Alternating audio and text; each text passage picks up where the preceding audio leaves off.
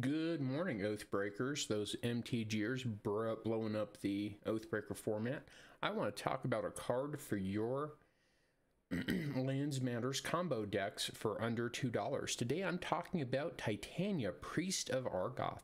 She enters the battlefield. She's going to let us fetch back one of our lands from the graveyard, and then every time a land goes into our graveyard from play, we're going to get to make a 5/3 elemental creature, and that's pretty big.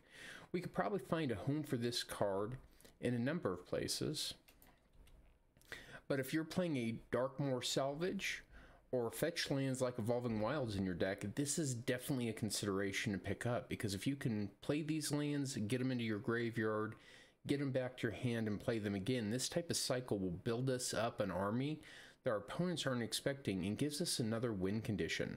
I would consider putting her in decks that include Wrenn and 6, or the Gitrog Monster if you're playing some good old-fashioned EDH.